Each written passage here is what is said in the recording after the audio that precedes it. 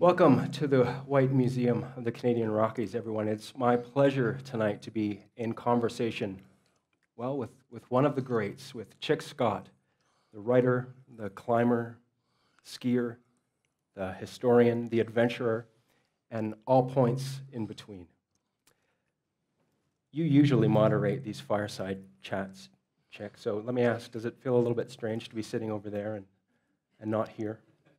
No, it feels completely comfortable. Oop. It feels, I feel fine. My father liked to talk. My father liked to tell stories, and I inherited it. So I've waited all my life for this moment.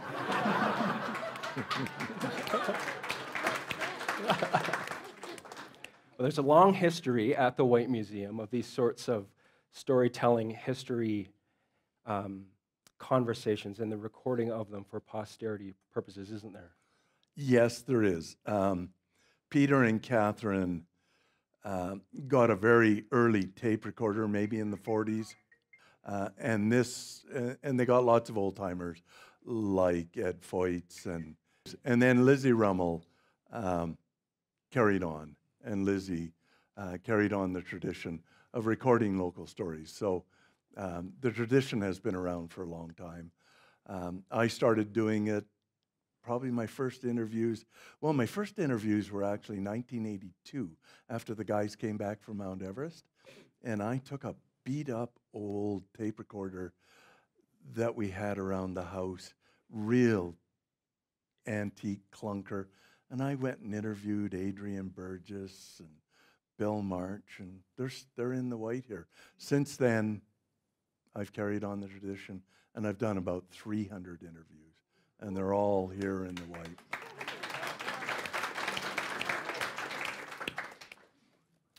You've had a long relationship with the Whyte Museum, with this particular place. How did this place help you find your career as a storyteller? Well, it was hugely important.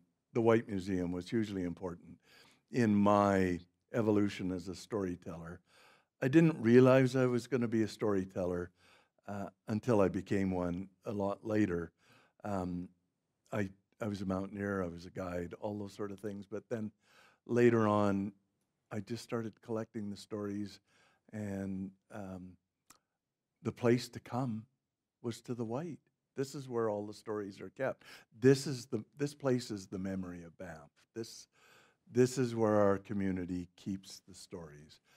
There is so much back over there in those archives. I have been mining, like gold panning, mining these archives for 30 years, and I am still finding the most wonderful nuggets, things that you wouldn't believe.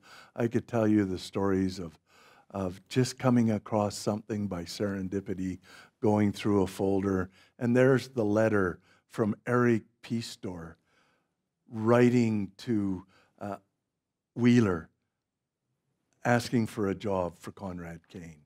There's the original letter, and it wasn't even noted on the cover. It was just, you just find things, and so I've done, well, when I finish the 2 books that I'm working on now, it'll be 15 books, and none of them would have happened without Peter and Catherine's great legacy. It's a fabulous place here. 15 books is pretty impressive for a person, and I've heard you say this before, you never wanted a career. Not bad. No, I didn't. I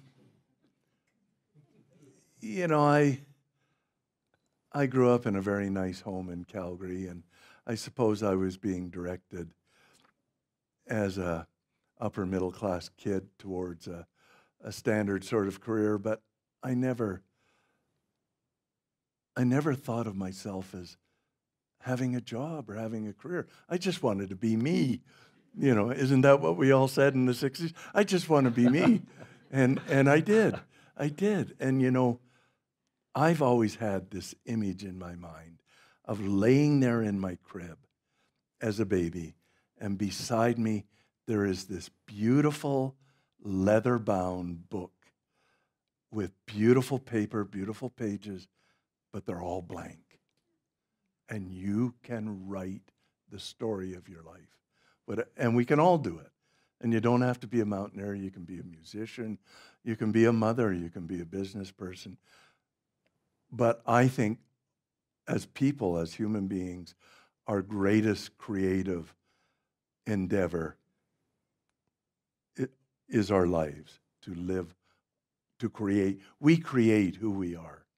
And certainly in this country where we have the freedom and security and wealth that we have, we can create our own lives. And so I just never saw myself becoming a job.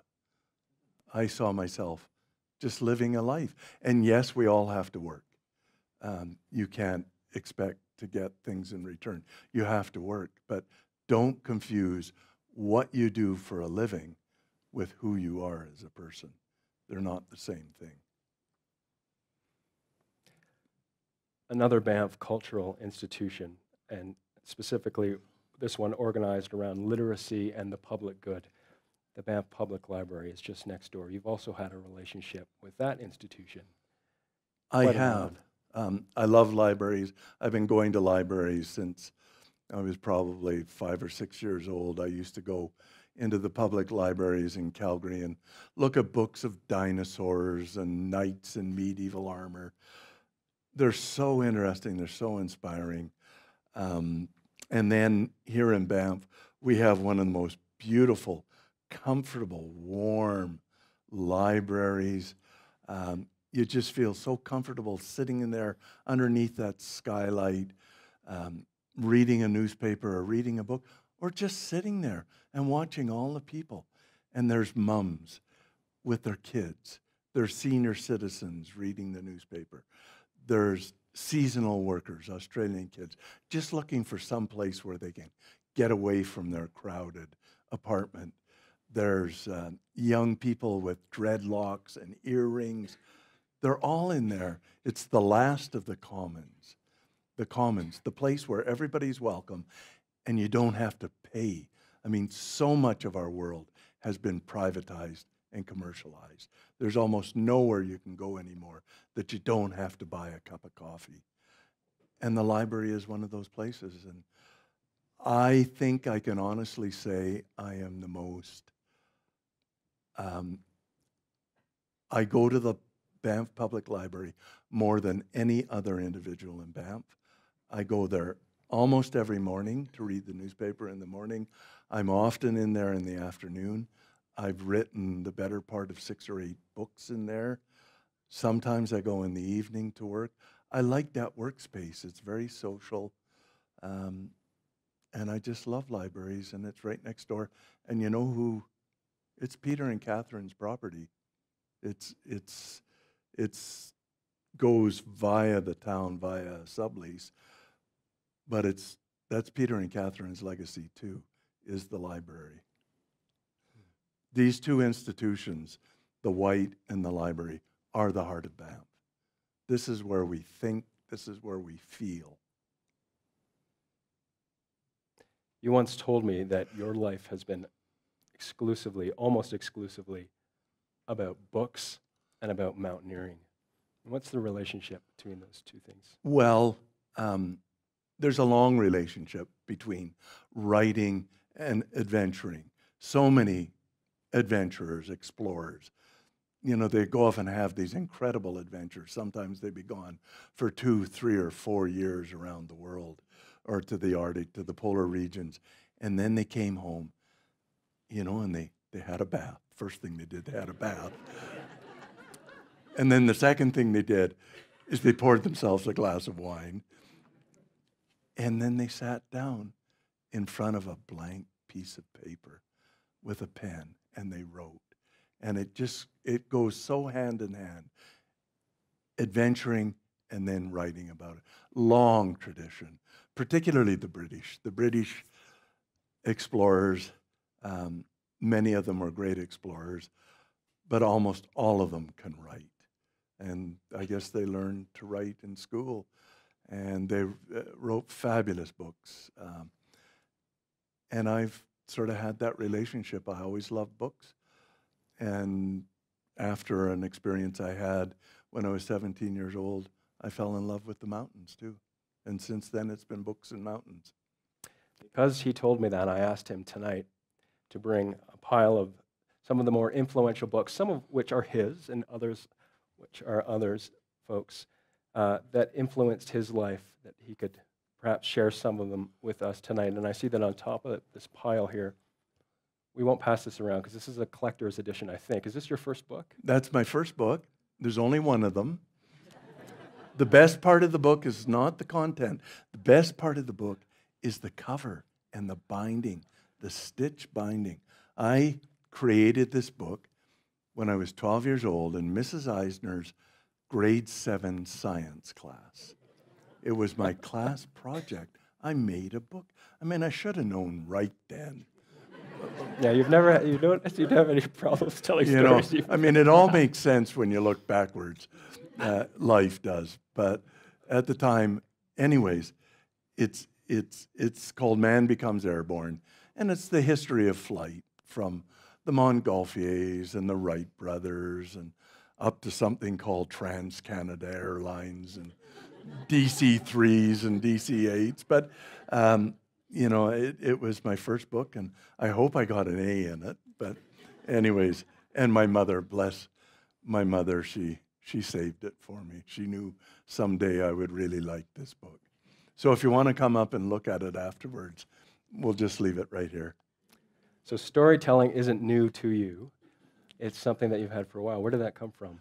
Well, it came from my father. My mother and my father got along very well together. But my mother had one complaint. My father would not shut up. and he loved to talk. He loved to tell stories. He was a smart man.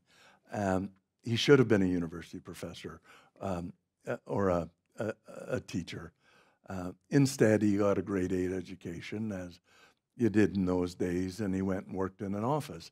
But he loved books, and that's where I really get storytelling from, is from my father. You were a kid in the 50s. A lucky time to grow up in Canada. Yeah, it was. Most of us in this room don't realize, well, maybe we do realize, but we all have to stop and remember how lucky we have been.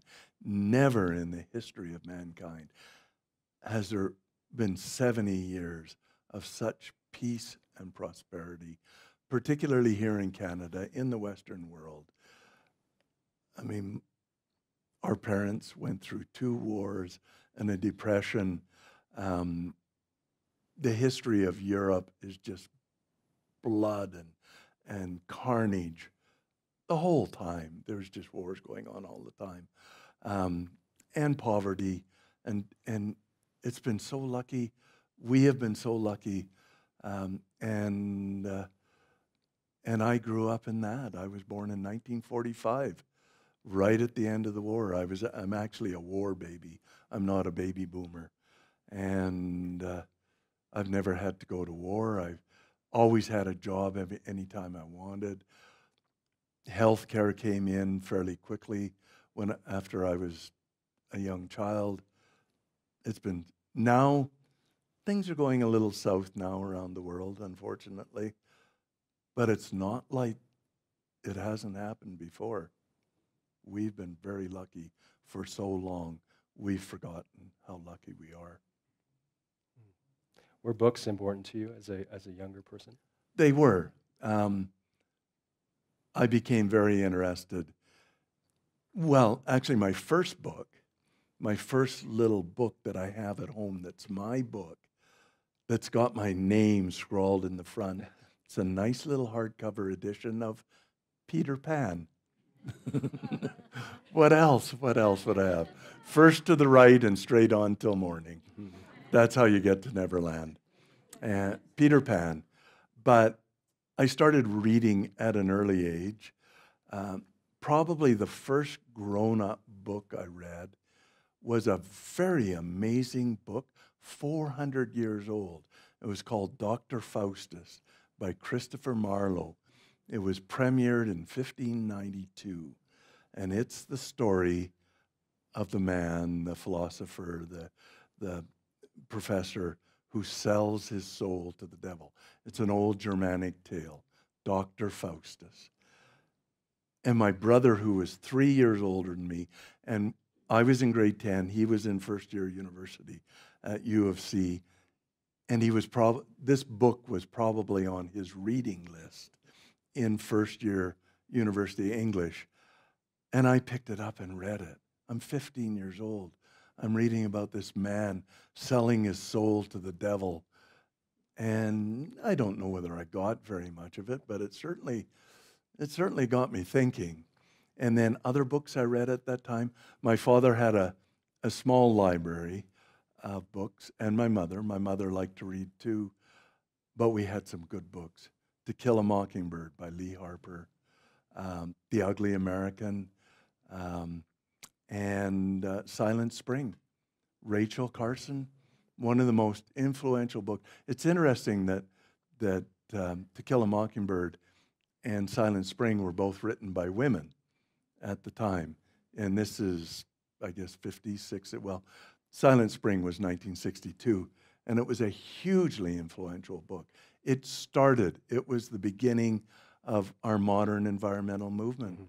Rachel Carson was a scientist who wrote about how the chemical companies, the big ones, Monsanto and DuPont, were poisoning nature with DDT and 2,4-D and these insecticides and herbicides and just killing off the wilderness. And I read that book. I read it when it came out in 1962. And although it is largely sort of a technical book, and it's quite serious science work, but it had one beautiful passage. And time to read it? Please do, yeah. Yeah, I've got one little quote here, which was a nice quote to read when you're 15 years old. Those who contemplate the beauty of the earth find reserves of strength that will endure as long as life lasts. There is a symbolic as well as an actual beauty in the migration of birds, the ebb and flow of tides, the folded bud ready for spring. There is something infinitely healing in the repeated refrains of nature, the assurance that dawn comes after the night and spring after the winter. What a nice quote. And although I don't remember, I sort of rediscovered this quote years later. It must have had some sort of a deep influence at the time. Did you come to mountains through books? No, I came to mountains by serendipity. I was a golfer when I was young. I grew up on a golf course. We played at the Earl Grey Golf Course in Calgary. I was a very good golfer. I was a champion golfer. But looking west from the golf course and on my walks to Viscount Bennett High School, there was these mountains out on the western horizon. And I just wanted to go there. For some reason, I don't know why. And I through a friend at the golf course, a guy by the name of Russ Bradley. Some of you will remember Russ, old-time mountaineer from Calgary. He sent me down to the Youth Hostel Association. And on the Victoria Day weekend, May 24th weekend, 1962, I went on my first trip to the mountains. And it changed my life. I got in a car in Calgary. Earl Smith was at the wheel. Scott Meese was in the back seat. And there was a young woman there by the name of Margaret McGugan, who became Margaret Moser. And we were the same age. We were 17. And we drove up past Banff, Lake Louise, turned up the Icefield Parkway. It was Friday night. Nice spring night, lots of late evening light, and I was just smitten as we drove along. I had never been that way before. And we got up to Parker Ridge. We went to the Hilda Creek Youth Hostel for a weekend of skiing, skinning up and skiing down. and I just fell in love with the mountains. It was like Dorothy's life. It was like the Wizard of Oz. The world went from black and white to color. I stepped out of Technicolor Yeah. to Technicolor. I stepped out of, I was growing up in this box in Calgary. It was a nice box. I had everything. Good family, everything went well for me. But you know, there was something missing, and I didn't know what it was, but I had sort of a bit of an unhappiness, a malaise. And up there at Parker Ridge with the mountains glistening in the moonlight and under the starlight, the smell of wood smoke in the air, the wind sighing in the trees, the water dripping off the roof in the springtime. It was just a whole other world. And it wasn't halfway around the planet. It was right there in my backyard. It was right there. And of course, I went back to Calgary, and I never played a game of golf again in my life. Broke my dad's heart. He wanted me to be a pro, and I pretty well ceased playing golf, and just fell in love with the mountains, and since then my life has been about mountains. It's amazing, you know, when you send kids on trips to places and to camp and different things. Well, you never know which one will just hit them and change their life. So you just have to let them find what they want. Yeah. The early 1960s was really that era of the youth hostel scene in Calgary. Were you a part of that scene? Yeah, the youth hostel. Pretty soon, the Calgary Mountain Club became involved with the Calgary Mountain Club about 1963. I remember walking in up the steps into the Maccabees Hall. We used to meet at the Maccabees Hall in Calgary, and there was Lloyd McKay and Brian Greenwood and Don Vockroth, Glenn and Liz Bowles. They were so welcoming. Yeah, come on in. Oh, you want to climb Red Shirt? Sure, you guys can do it. They were so positive, and so it was really the Calgary Mountain Club. But the youth hostel was, let's see, Tuesday night was the Foothills Nordic Ski Club. Wednesday night was the Calgary Mountain Club. Thursday night was the youth hostel. And that's what we did during the week. And you had those meetings, one meeting a week, and then on the weekends, you borrowed one of your parents' cars and you drove up to the mountains. Or you hitchhiked. Yeah. Lloyd McKay, who you mentioned, he was an early mentor of yours. He was. Lloyd, I think quite a few people in the audience here will remember Lloyd. Lloyd came from Nova Scotia as a student. He was a law student at Dalhousie, and he came out here and worked during the summers. He worked as a red cap at the train station, and then he worked in the summers on the rebuilding of the Icefields Parkway. Anyways, when he graduated with his law degree, he came west to Calgary, and he articled for a couple of years in Calgary, and then he set up a practice in Banff, and he was the first full-time lawyer who lived in Banff. And he was my best friend. He was a big brother. He took me out. He was a really good climber, so positive. About 6 years older than me, which makes a difference when you're that age, when you're a teenager. And he took me climbing, took me up Duratissima and showed me that you could do things like that it wasn't that hard. And Lloyd became one of my dear friends, and yeah, for the rest of his life. Children growing up, teenagers growing up in the 60s, late 50s, early 60s, all grew up with Earl Birney's David, and you brought David with you. I did. Tonight. Was that an influential poem for you? Well, it was. It was probably my introduction to mountaineering, actually, before I even went up to the Hilda Creek Youth Hostel. We would have read David in our grade 10 readers, I think. And it's a poem by Earl Birney, who lived here in Banff. It's about two young men, probably teenagers, 17, 18 years old, discovering mountain climbing here in the Bow Valley and climbing a mountain called the Finger, which is out there just west of Banff. And of course, my friend and I, Jerry Walsh and I, Jerry was my climbing partner, we just related to David and Bobby, and we were them. We were living their life. It's interesting how, sometimes I don't even know whether I actually lived something or whether I read it in a book. It gets mixed up. The difference between books and living, you can live through books too. And if a book or something is well written, it can be as real as life. So here's just the first couple of stanzas from this beautiful poem by Earl Burney. David and I that summer cut trails on the survey all week in the valley for wages, in air that was steeped in the wail of mosquitoes. But over the sun-alive weekends, we climbed to get from the ruck of the camp the surly poker, the wrangling, the snoring under the fetid tents.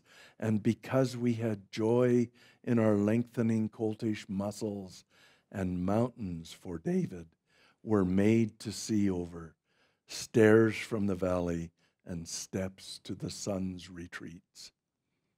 Beautiful poem. Probably the finest mountain poem ever written in the whole world, I think. You're a romantic, Chic. I am. Oh, absolutely. If you're not a romantic, you're missing life. Life is such a romantic affair. I mean, it is. We're human beings. We feel, we love, we have adventures, we hurt. It's romantic. It's not about making money and getting ahead. It's about living and feeling and being. Early mountain sport wasn't about competition for you. It was about being in this place with your friends. You're Absolutely. reading Thoreau, it's, yeah. Yeah, well, absolutely. That first trip that I went with the youth hostels up to the Hilda Creek Youth Hostel, I was so impressed, and it was so nice because everybody was so good to me. Of course, I had brought the wrong equipment, and I didn't know what to do, and I had never gone ski touring before, and people took care of me. And of course, I had grown up in the competitive sports world in Calgary, where it's about winning, it's about competition. And I discovered this world where it wasn't about competition. It was about sharing. It was about helping people. It was about, we could all get to the top of the mountain. Everybody could get to the top. And the most respected members of the group were those that contributed the most, that helped the most, not those that beat you or got richest. Those people in the youth hostel group were so good to me. They loaned me equipment. They showed me how to do things. I remember Connie Wilcock, a young woman, maybe a couple years older than me. She showed me how to chop firewood. I always thought that was cute that a teenage girl taught me how to chop wood, how to set the wood up and chop through it. And Bit different from swinging a golf club. Different. Oh, I loved golf. I loved hitting the ball, but I hated the competition. It felt good when you were winning, but it felt so bad. And I thought, a sport where you feel bad 90% of the time? Why are you doing it? Whereas in the mountains, we could all feel good all the time. And we didn't even have to get to the top of the mountain. If we came back safely and we had a good time, then we all had a good time. Everybody could be a winner. So anyways, I gave up competitive sports, and me and my friend Jerry, who I climbed with, Jerry Walsh, we became real oddballs at school. We were climbing, we were spending our weekends doing the real thing, and we were doing the real thing. It wasn't particularly hard, but it doesn't have to be really hard to be the real thing in climbing. And we came back to our friends at Viscount Bennett and Central High School in Calgary, we were living in different worlds. We had left it behind. Yeah. By the middle of the 60s and into the later part of that decade, you were pushing the standard of climbing, at least here in Canada, with your winter ascents, with some of the folks, the guys that you already mentioned. Were you aware that you were pushing the sport forward here during those times? Well, we were, and we were really trying to push the sport forward. We realized that the sport of mountaineering in Canada was 50 years behind Europe. I mean, Canadian climbing had been left behind completely in the 30s and 40s in Europe with Heckmeyer and Camici and Ricardo Cassine and the great climbers of Europe.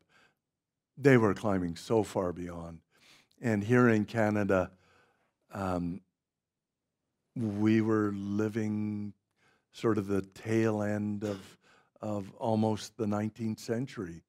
And the Alpine Club was not an active progressive club. And then it changed, started to change with Leo, who's here in the audience tonight, and Hans Moser, his buddy, and other climbers who came from Europe in the 50s and into the 60s. And they brought a new standard of climbing, a new approach to climbing, and it started to change. But it wasn't young Canadians doing it, born in Canada Canadians. It was climbing in Canada until the 60s had leading edge climbing had all been British and American clients and their Swiss and Austrian guides. And then in the 50s, Austrians and Germans. And then it changed in the 60s. Most people don't realize, I mean, everybody, you know, all of our mountain rescue professionals, all of our guides today, all of our avalanche experts, they're all Canadian kids, born in Canada, learned their trade here. But that wasn't true in the early 60s. There were almost no born in Canada Canadians in the game. And I mean, at one point, I think about 1970, I remember there were 17 guides at the Bugaboo helicopter skiing, and 16 of them were European. So it gives you an idea of, but in the 60s, people certainly like Lloyd McKay and Don Vockroth were the first born in Canada Canadians to be on the leading edge, to do hard new climbs. And then Don Gardner, Charlie Locke, and myself. And one of the things that we did is we pushed winter climbing, new routes as well, but winter climbing. 50 years earlier, all the big peaks in the Alps had been climbed in the winter. But in 1967 and 66, virtually none of the big peaks. Robson had been climbed by Americans, but none of the big peaks have been climbed. And so in the 60s, our group from Calgary started with Hungabi in 66 and then Assiniboine in 67. We started making, it wasn't about competition, it was just like self-respect.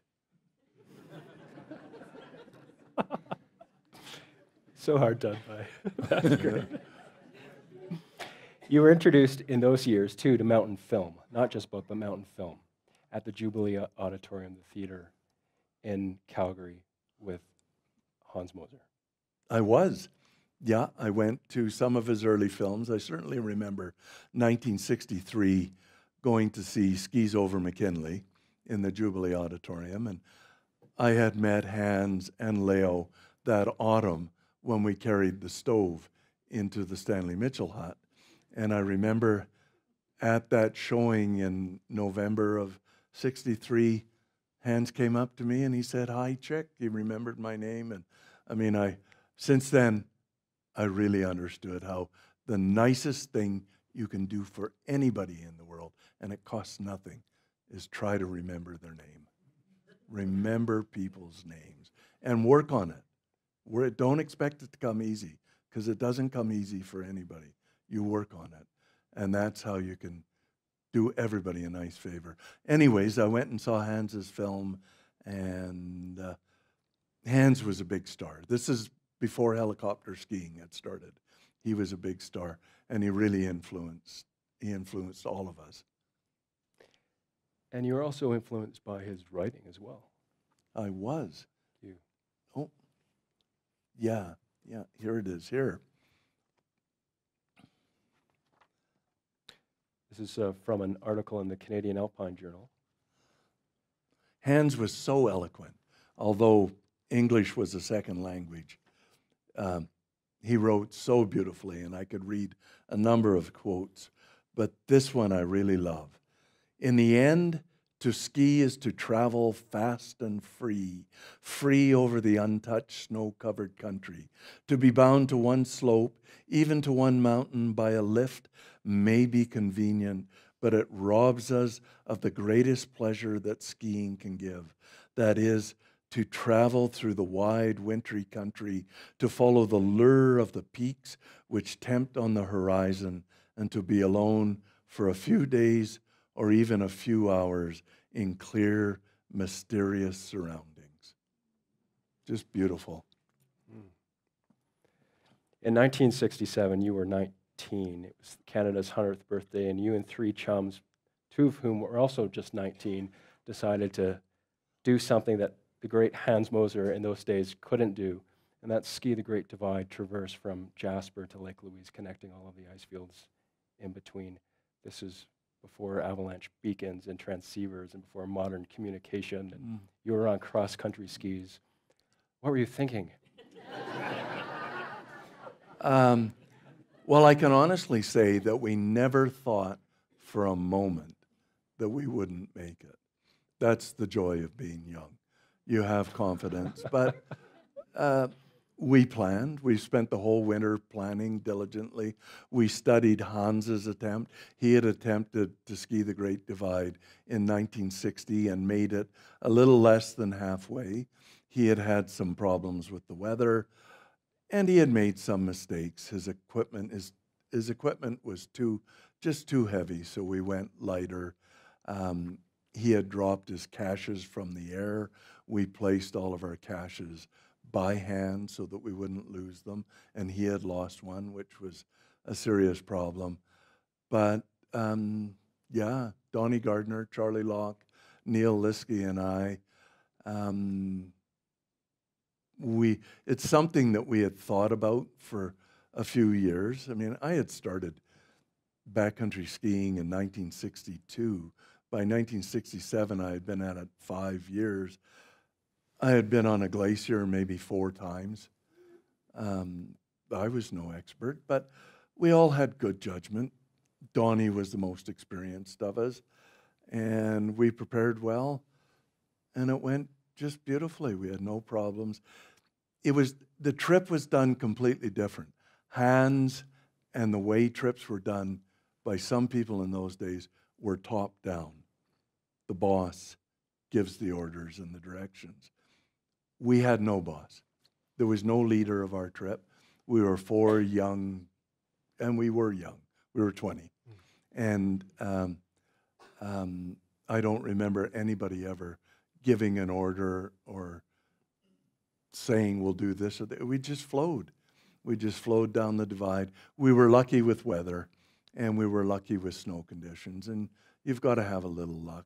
But it went beautifully, and it's still the greatest experience of my life. It was a personal experience. It wasn't, we hardly took any pictures. We took a few pictures, no GoPros.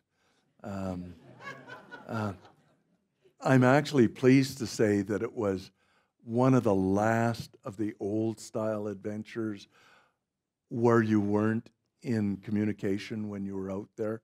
When you left, you were gone until you came back. And we registered out for 35 days. Took us 21 days, but and we did have one flyover, Bill Smythe, who lives here in Banff, after 14 days, he flew the route to see if he could spot us. And he did spot us. He came up the valley, and we ran out and we waved to him, and he flew back to Banff and told the wardens and phoned our mums and, well, Smitty Gardner, and said the boys are still alive.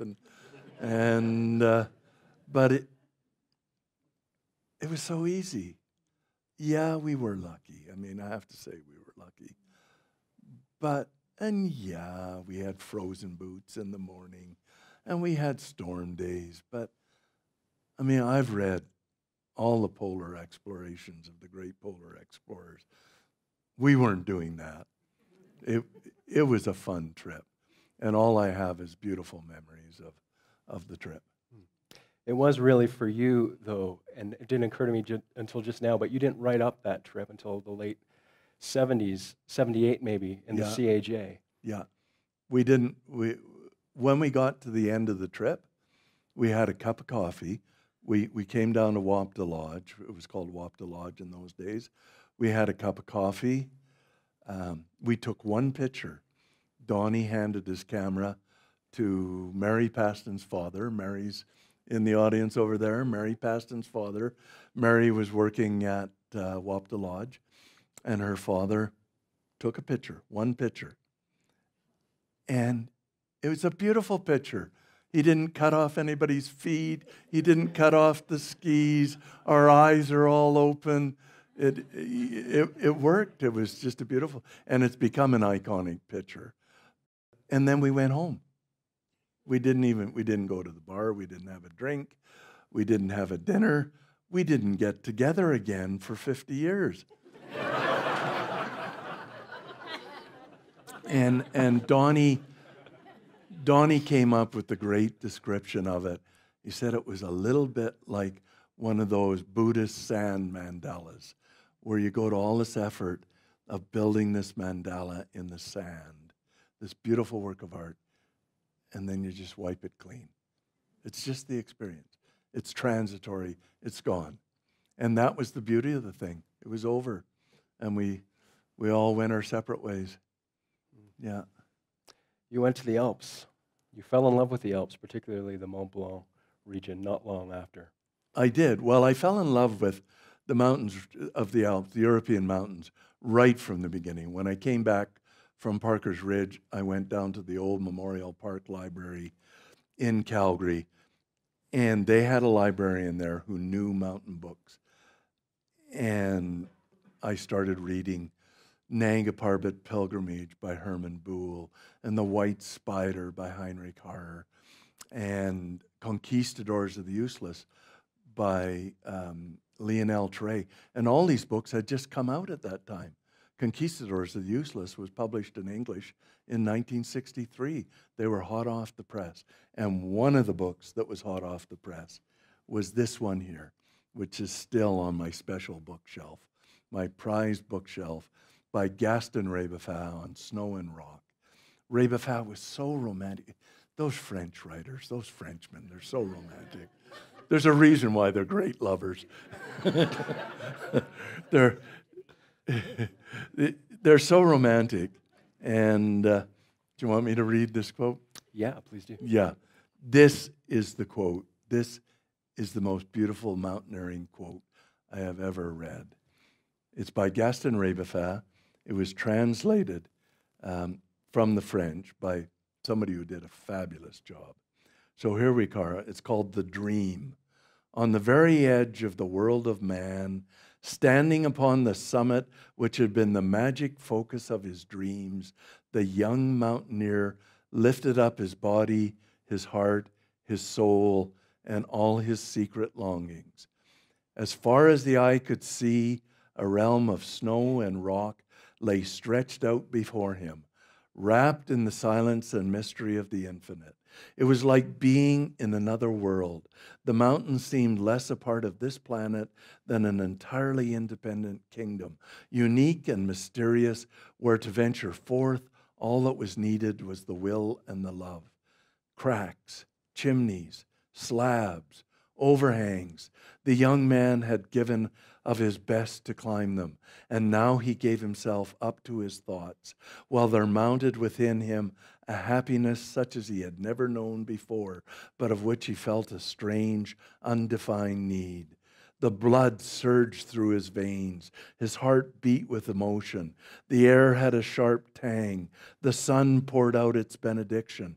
And at the end of the rope, he had discovered that fine, deep comradeship, the comradeship of climbing companions. And if mist and cloud obscured the world of other men, then this kingdom was his own for a brief snatch of time, a kingdom to which he was to journey again and again. He had triumphed over the ground. He had triumphed over himself. And here was heaven's reward for his endeavor. Youth to live must have some great aspiration. When I was 15, I was as tall as I am now and thinner. I had little strength in my arms and could pull myself up only with difficulty. Yet I longed so much to become a mountaineer and one day, perhaps, a guide. Isn't that beautiful? Yeah, it's just fabulous. And you can imagine what it does to a teenage boy. Yeah. You had 5 seasons of climbing and guiding in the Alps, and during that time, you met and worked for and befriended probably one of perhaps the greatest climber in the English-speaking world at the time. Tell us about Dougal Haston. Yeah, Dougal Haston from Edinburgh, a bit of a troubled guy, bad boy, but then most of us were sort of bad boys. Anyways, he was an alpinist, and when I met him in 1968, he was one of the leading climbers, perhaps the leading English-speaking alpinist in the world. His big achievement had been in 1966, climbing the north face of the Eiger in wintertime by a direct route, a very big event at the time. 67, he did a winter ascent of the north face of the Matterhorn. And I met him in 68 in Switzerland. He was running a climbing school there, the International School of Alpinism, International School of Mountaineering. You know, and he asked me to work for him. He said, "Chic, I'd like you to guide for me." And I said, "Well, I'd like to do that, but I've never guided before. I don't know what to do." And he said, "You know what to do. Just be careful." And the next day I had 2 young clients. And anyways, I had 5 great seasons. Dougal and I became great friends. I ended up guiding for Dougal, the Matterhorn, the Brenva face of Mont Blanc. I guided Clint Eastwood on the north face of the Eiger. And I did many amateur climbs. Had a fabulous time. I loved the Alps. Climbing in a place like Chamonix is like hockey in Calgary. It's what they do. And everywhere it just surrounds you. It's a mountain community. It's an alpine world, and I loved it. And also, the climbing was really good. And to be honest, here in the Rockies, it's crumbly rock, and I never did. But I like the skiing here in the Rockies, but the climbing just never captured me. But the climbing in the Alps in Chamonix, the most beautiful granite spires, big pillars, 3,000-4,000 foot ice faces, just fabulous. And then you come down at the end of the evening, or the end of the climb, steak frites salad. You walk down the street, and there's famous mountaineers walking around. It was pretty neat. I had a wonderful time. And Dougal and I were best friends. I was his kid brother, and he became another mentor for me. I've been very lucky with my mentors in my life. Your time in Europe perhaps culminated in 73. You had a great season in 73, and Lloyd McKay was there. Yeah. And guiding aside, you climbed some very big routes in Europe at that period. Well, 73 was a great year for me. It could have been even much better. Started off in the spring. We skied the Rogers Pass to Bugaboos Traverse, Donnie Gardner, Dave Smith, Ron Robinson, and I. And then about June, I went to the Alps, and with Dave Smith, I did a couple of big North Face routes near Zermatt, the North Face of the Liscam, and a big face, the 4,000-foot North Face of the Durans, big Welsenbach route. And it was hard. It was in poor condition. And then I went over to Chamonix. Lloyd McKay came over that summer, and we were representing Canada at the International Climbers Meet in Chamonix. We climbed the North Face of the Drew, one of the 6 great North Faces of the Alps. And then we climbed the Swiss route on the North Face of Lake Court, one of the most serious ice routes in the Alps. And sitting on the summit of Lake Court, we looked right across. Right there is the Walker Spur. We were going to go and do the Walker Spur next. It was the route that I had always wanted to climb in the Alps. Just the most fabulous pillar, this beautiful line on a mountain. And Lloyd and I said, we'll do the Walker Spur next, and then we'll drive over to Grindelwald and we'll do the Eiger. I had waited for 4 seasons for the right time, the right person. I never wanted to die in the mountains. And it's so easy to die climbing. It really is.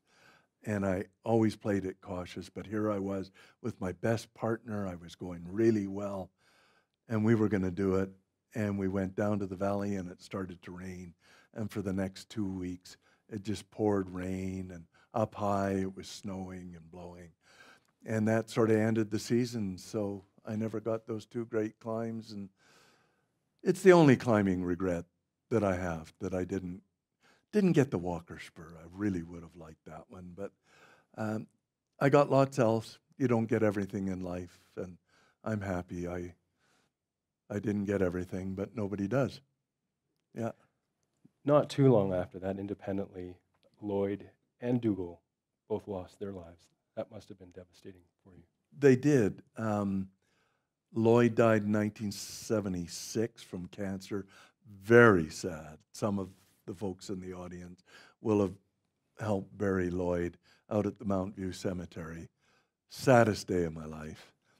He died of cancer, had 3 young daughters. Dougal died the next year in an avalanche. And I lost my 2 big brothers and felt very alone.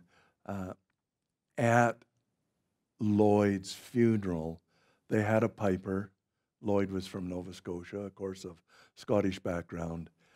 They had a piper, and they read a poem, which I'm going to read now, in memory of Lloyd and Dougal.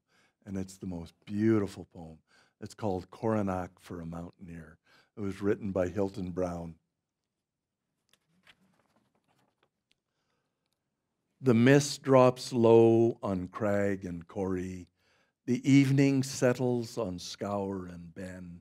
Homes the late eagle from his foray. The light goes out of the silent glen.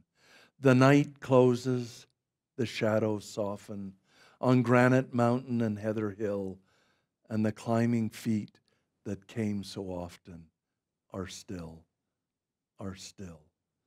and they will not come again.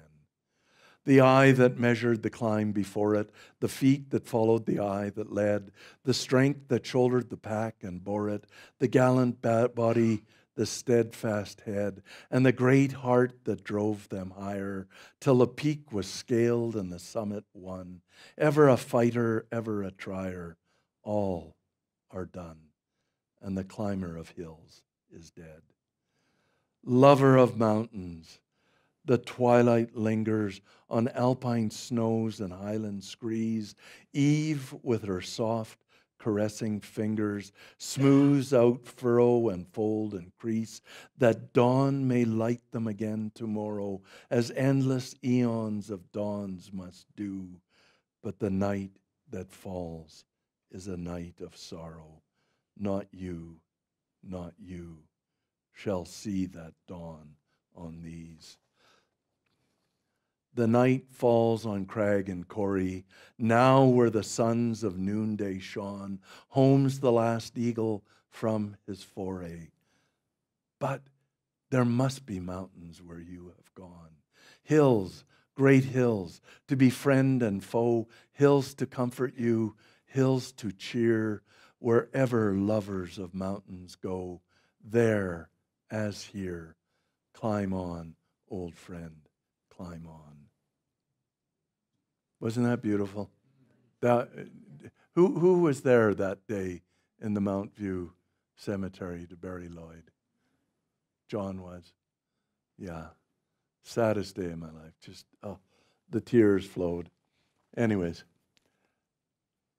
73 was a difficult year, the end of 73. You went to Dalgary in the fall, and that was also a tragic and difficult expedition. It was. It was very difficult. In 1973, after Lloyd went back to Canada, I turned my attention to the Himalayas. I had been invited to join a British expedition to an unclimbed 25,000-foot mountain in Nepal called Dhaulagiri 4. Well, it was a disaster. It was a cock-up. We didn't have enough money to pay our bills. The guys who were organizing the trip hardly knew where they were going, didn't know what they were getting into. It was a really hard climb. 2 guys died on the expedition. It was devastating. And you just worked so hard. I mean, at one point we went 25 days without a rest day, fixing rope and climbing and carrying loads every day, 25 days up early in the morning. It was so hard. And then Alan Dewison died in a fall, and one of our Sherpas died, and I came home just shattered from that. And you wrote about that. I did. This is the first time I wrote something. And I wrote in the Canadian Alpine Journal of that experience. I'm not going to read the whole thing, but I'll read the first paragraph, and then I'll read the last paragraph. On the 19th of November, 1973, Alan Dewison, 27 years old, was killed in a fall of 1,500 feet from a col on the southwest ridge of Dhaulagiri 4. 4 days later, Raju Pradhan, Little Kansa, was buried in an avalanche several thousand feet above base camp. After 40 days and nights of privation, exhausting work, and constant danger, it was virtually impossible to feel anything. All emotions drained, I simply felt ill and a little more numb.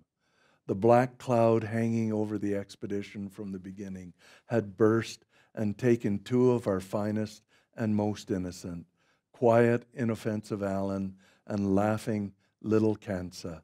The question whether it was worth it, the loss and the sacrifice, no longer had any meaning. Everything had lost meaning. And then the last paragraph in the article. Back in London, I sit in a house where I spent 10 days this spring. I am cut off, isolated, a different person. I have changed too much to be able to reconstruct my past life, what I was and did and felt. I sit and do nothing and feel nothing. The Himalayan cold permeates more than the body. I suppose I will laugh and feel joy again, but I have learned the truth of the statement. In the Himalayas, there are no conquerors, only survivors. So that was my first article. Happy talk. Let's move things forward a bit to Mount Logan. Went to Mount Logan in 75? No, 77. 77. 77. It was a big disappointment. It was a difficult trip. I had become enamored of Mount Logan, and we were looking to Canadian expeditions to the Himalaya, but we thought we'd get ready by going up to Mount Logan. So I put together an expedition in 1977 to the big southwest face, 14,000 feet high at its highest point. So almost 3 times as high as Cascade Mountain is above Banff. Big mountain. Didn't work out. Nobody got killed, but my team felt that it was too dangerous and too difficult and didn't want to continue, and I came home just so disappointed and so shattered, but turned around. I met John Jones, a friend from the Calgary Mountain Club, and I was telling him about this fabulous route that I had seen on Mount Logan, the East Ridge, as we flew into the South Face. Well, Hans Moser had climbed it in 1959, and it's the most beautiful line. So in 1978, with John Jones, Trevor Jones, and Don Chandler, we went up there and we climbed it. And it was one of the best trips of my life. It was really hard. We had to wait 12 days to fly into the mountain. The plane was grounded for 12 days, and we just festered and waited for the weather to clear up. Then we got in there. The weather was good. We were going to climb the ridge. It's 12,000 vertical feet, and it goes up to 20,000 feet. So we were going to climb it alpine style, but we were going to acclimatize as we went up. And we got as far as 16,000 feet after about a week, and then it stormed. And it was just a ferocious storm. The wind blew 100 kilometers an hour for a week, and we were pinned down in our tent. And we waited, and we waited, and we waited, and we ate very little. And then eventually it cleared up. And on the 15th day, we got to the summit. This is going alpine style, out of one pack. No ferrying loads, just going alpine style. On day 15, we got to the summit. Magical day, 30 below, crystal clear, a bit of a wind, and you could see forever. And then 2 days later, we were back down again. So it was one of the best experiences of my life. And I have to thank my companions, John Jones, Trevor Jones, and Don Chandler. They were great. They knew I had had such a bad experience in the Himalayas and then such a disappointing experience the year before. They wanted me to get to the top. And we did. And it was happy. And we came home. Happy, had a happy expedition. Not long after you took a break from climbing, right up until the mid to late 80s, but during that time in Calgary, it was quite a productive time for you. You became the president of the Calgary Mountain Club. I did. Well, just to give a bit of background, I got sick. I had a couple of very serious psychotic breaks, nervous breakdowns, you could call them. I ended up in the psychiatric ward at the Foothills Hospital for several months in 75 and again in 79. After I came out in 79, I was just so burned out and so exhausted. I couldn't think about climbing. And I actually settled down for about 8 years. I lived very happily with a woman, Vivian Carson, in suburbia, in Calgary. It was a comfortable life. I healed. I had a good time. I think Vivian and I were good to each other. But eventually, we went our separate ways. During that time, I was very involved in the Calgary Mountain Club. I became president of the club. It was a big time for the Calgary Mountain Club. Kevin Doyle, Barry Blanchard, Jeff Marshall, Steve DeMaio, Brian Gross, all these guys, Dave Cheeseman, the greatest climbers ever to come out of this part of the world, were on a roll. And I was organizing the parties for all of them. I was the president of the club, and it was a good time, the 80s. And so I spent 7 years in suburbia, but eventually the call of the mountains was too great, and I went back to the mountains. You put together your first book during that. I did. I wrote a book. The History of the Calgary Mountain Club was my first writing project, and self-published, but it's my first book. I've still got copies available. Yeah. During the late 80s and into the 90s, you seemed to be having a pretty fabulous time. You were on a bit of a roll. You had guided the Rogers Pass to the Bugaboos, the Southern Rockies traverse Twice. twice. Yeah. There was a Mount Logan ascent, and Yeah. all of the camps that you used to run for the Alpine Club. Yeah. Were yeah. you reading books still in those days, mountaineering books? I was. I've continued to read adventure books, all the great polar explorers, the desert explorers, the sailors. Fabulous books. Explorers are such good writers, many of them. And I've got one quote I'm going to read here. Time to read the quote? Sure. Yeah, Yeah, please. from, it's a guy by the name of Wilfred Thesiger, an Englishman. And he wrote this book called Arabian Sands. Well, Thesiger was actually born in Abyssinia in the late part of the 19th century. His father was a diplomat, and he grew up in Ethiopia, had this fabulous, adventurous life. But anyways, later in his career, he went with the Bedouin and crossed the empty quarter of Saudi Arabia, 800 miles without water. And he wrote a beautiful book about that called Arabian Sands. And he had this quote, actually it's a great book. Actually, if anybody wants my reading list, I have a great reading list. Just email me. I'm easy to find. Just Google Chic Scott. My website comes up and my email's on it. Just email me and I'll send you a reading list. So this is what Thesiger says. For years, the empty quarter had represented to me the final unattainable challenge which the desert offered. Suddenly, it had come within my reach. I remembered my excitement when Lean had casually offered me the chance to go there, the immediate determination to cross it, and then the doubts and fears, the frustrations and the moments of despair. Now I had crossed it. To others, my journey would have little importance. It would produce nothing except a rather inaccurate map, which no one was ever likely to use. It was a personal experience, and the reward had been a drink of clean, nearly tasteless water. I was content with that. Isn't it? And it sums up the heart of adventure. You just do it to do it, not for the video that comes afterwards. But maybe for the book that comes afterwards, because in the 1990s, you really did reinvent yourself as a writer. I did, yeah. How did that come about? Well, I had been guiding. I had a great time from 88 to 93. I guided almost full-time for 5 years without a license. Don't ask me how I did that, but it's very interesting. Anyways, I decided at the end of my career I would get a ski guide's license. So I took the ski guide's test, and they failed me.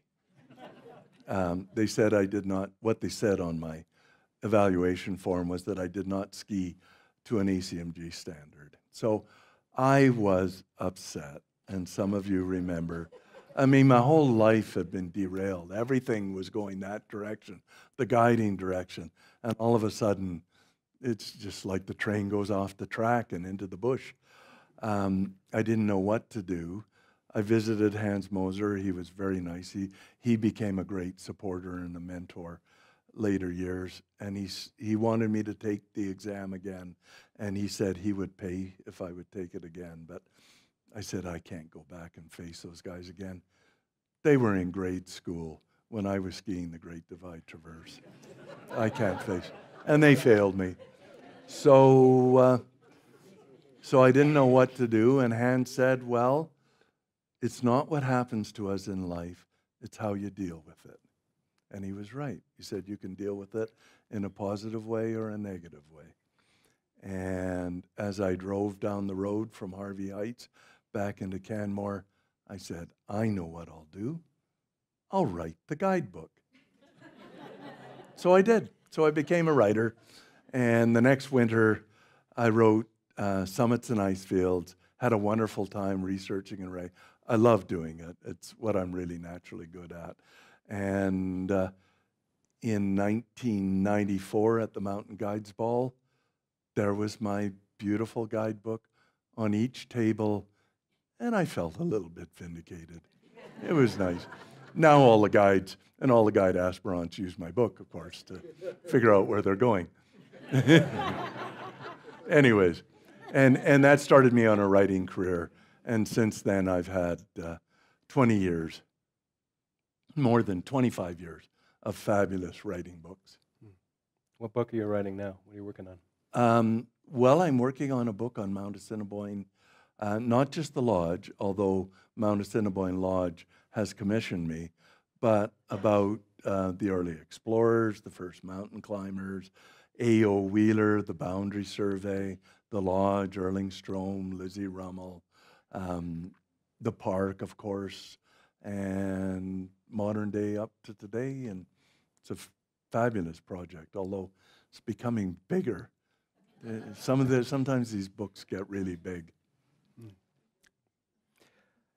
In 2016, you did really the unexpected and embarked on, what many folks call the really great adventure. You got married. I did. How's married life treating you? Well, married life is wonderful. Kathy and I get along great.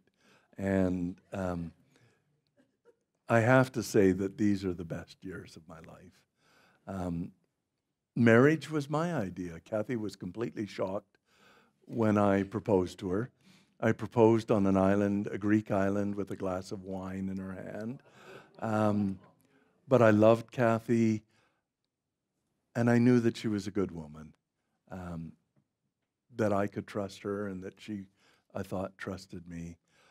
And so we got married. Some of you came to the wedding. It was a fabulous wedding. Charlie and Louise Locke really pulled out all the stops, and we had 250 people up at the Lake Louise Ski Resort. And since then, Kathy and I, it's wonderful to share your success with somebody.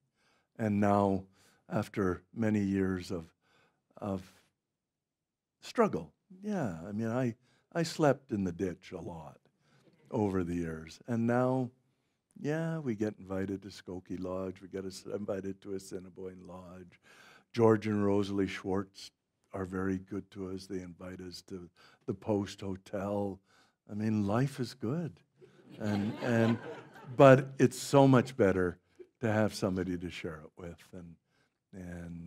So Kathy, I'm having the best time of my life, and I hope she is too. I spent a lovely evening in Ottawa last fall with you and Kathy. You, that evening, received the Sir Christopher Ondaatje Medal for Exploration from the Royal Canadian Geographical Society, national recognition for your contributions to mountain culture. What did that award mean to you? Well, it was very nice to get a national award, and from a body as prestigious as the Royal Canadian Geographic Society. So it really did mean a lot. But, the nicest recognition I get is from you, in people's faces. When I'm sitting out there on the bench or I'm walking down the street and people say hi to me and we stop and we talk. That's what really matters is, if you're famous and you get awards and you got a chest full of medals, that's one thing. But when people are your friends and stop and talk to you in the street and feel they can, that's even more important.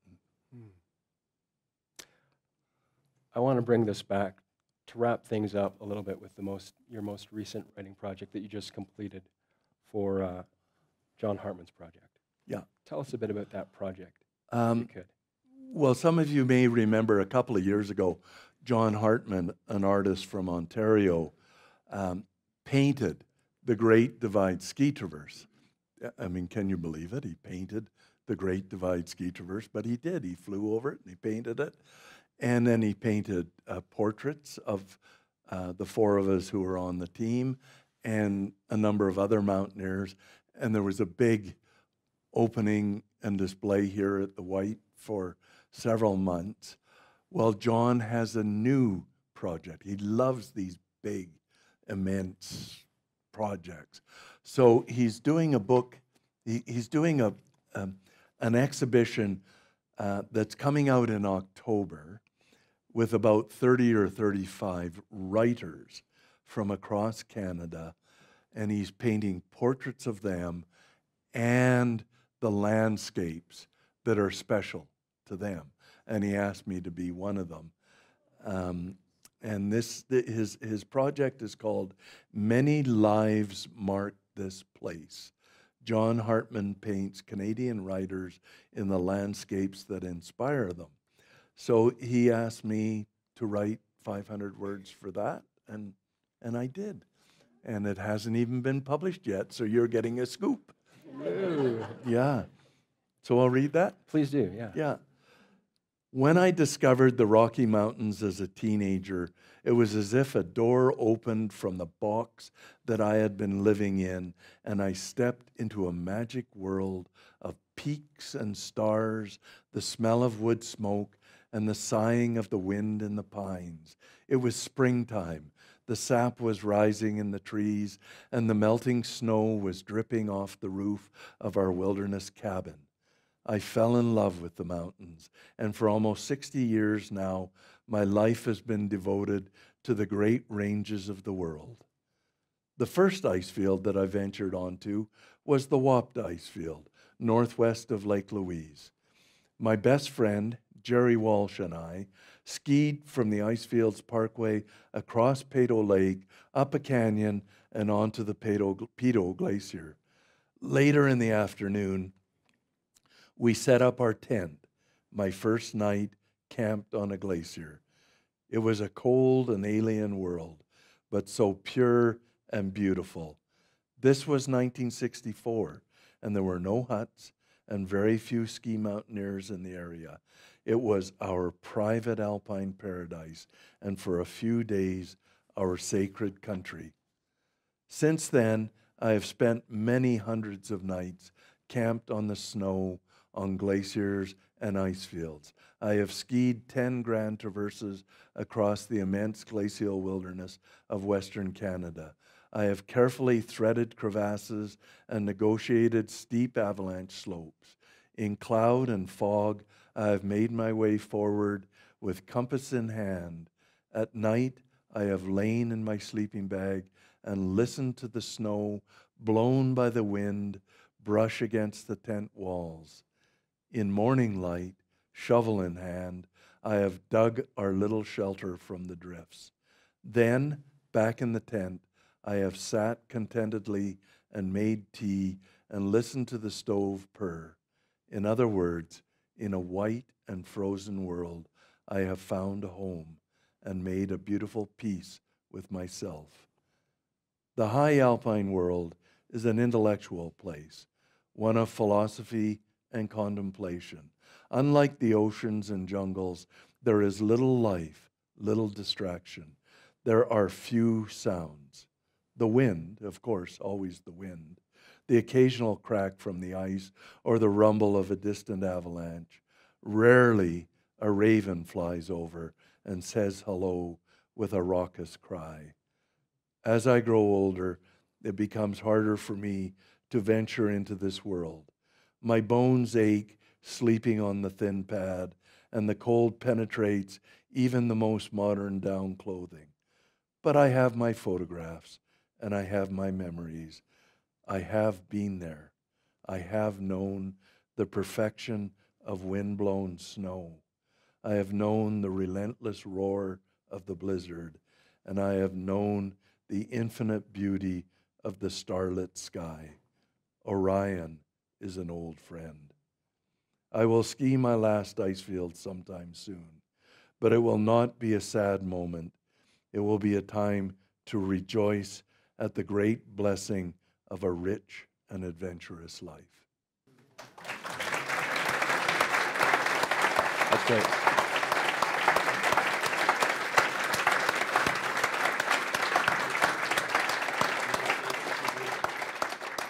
Well, on that high note, please join me in thanking Chic for a wonderful evening. Thanks so much, Chic.